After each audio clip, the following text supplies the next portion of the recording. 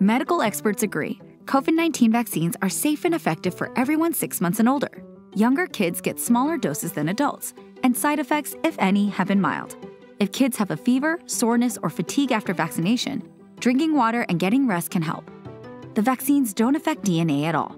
The mRNA technology in the vaccine has been studied for over a decade. Over 300,000 kids in Oregon have been vaccinated. Find more answers to your questions at safestrongOregon.org.